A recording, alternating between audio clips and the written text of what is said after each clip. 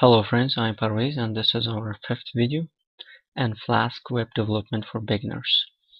In the last video we have covered how you can build your folder structure in Flask, also how you can add Jinja templates to your Flask application, also how you can include CSS files for your Flask application.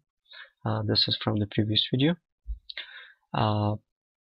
Let me show you that how we had made a static folder and we had made templates. In static we are there is our style.css and we have included the style.css like this. Okay, in this video I'm going to show you how you can include Bootstrap styles to your Flask application. As you know, Bootstrap is open source and free front-end framework for web applications and websites. You can simply download the there are different versions. I'm using version 4. You can simply download from their websites. Okay, now I'm going to open my PyCharm IDE, and in here I have already downloaded the Bootstrap 4. I'm going to just copy these two. If I show you the folder in CSS, I have these files, and in JS I have these files. I'm going to just copy these two and paste in my static folder like this. Okay, now I have a CSS folder and I have JS. Okay, now how you can include this? For including this, I'm going to add a link href and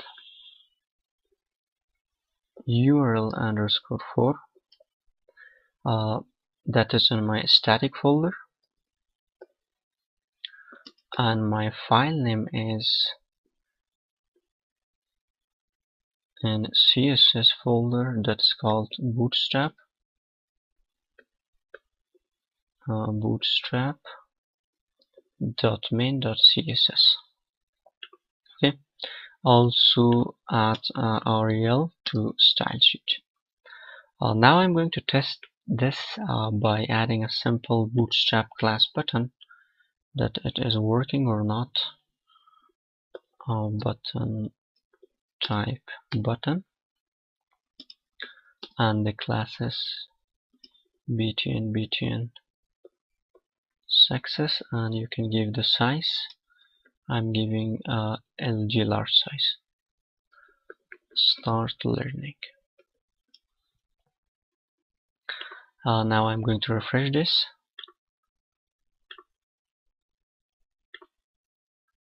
You can see now I have successfully included the Bootstrap files to my Flask application. Now how you can add this GS file also. For GS file you can simply in here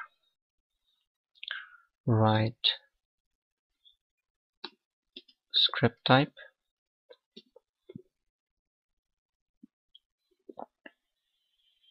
text JavaScript, and this RCS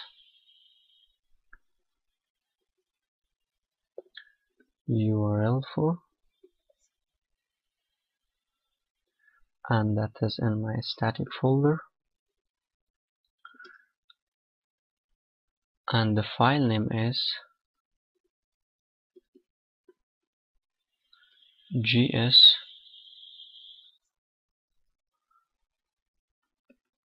bootstrap.main.js. Remember that you should add your, now close this tag, your jQuery files and JavaScript files at the bottom of the page. It will be good if you add this. Okay, now this is our Hello Flask application.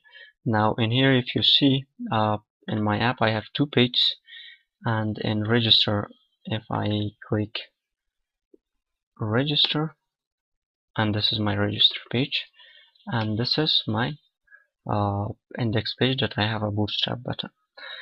Thank you. If you have any question, please let me know, and for the further videos, don't forget subscription of my channel.